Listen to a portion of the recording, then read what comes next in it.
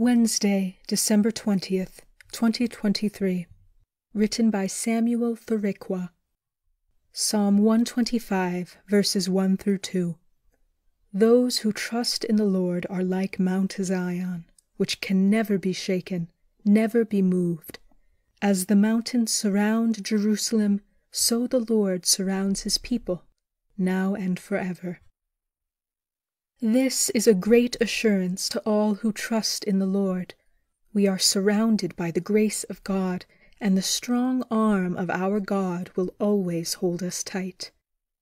This gives me hope as a gay Christian, that no matter what I am going through and what people say or plan about me, my life is surrounded by God's love and peace. He watches over me all times, and I will only trust him alone. As it says in Malachi 3, verse 16, "Then the people who feared the Lord spoke to one another, and the Lord listened and heard what they said. In his presence there was written down in a book record of those who feared the Lord and respected him." In this world full of wickedness, there are still remnants who fear the Lord, who love their God, and believe and worship his greatness.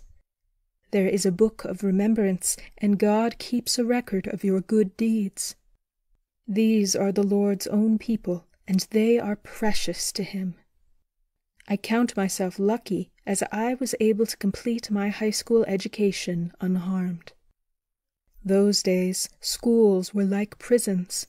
Teachers did not care about bullies. We feared reporting, because the teacher you report to will punish you for not being a man enough to defend yourself.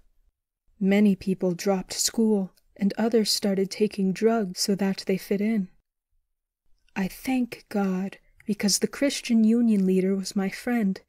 During weekends, he could gather a group of 10 boys where we did Bible study for just 1 hour. One Saturday evening, when we were in our group for prayers, we heard screams from the dormitories. There was fire, and some students were asleep in the dormitories.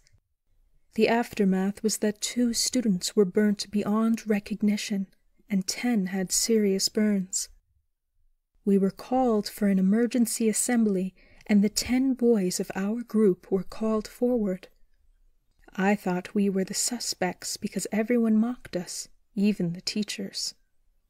To our surprise, everyone was sent home, and we were told to remain in school. This was a big lesson to me, and even today, I choose to be in the presence of God. Let us pray. Dear God, I truly thank you for inviting me to join at your table. Through the crowds, you noticed a gay man and had mercy on me, just as I was. Help me to live in your presence. I pray that you make me a remnant while I am in this present world. I have hope for a better world, where Christ will reign forever, and our joy as your remnants will be full. In Jesus' name I pray. Amen.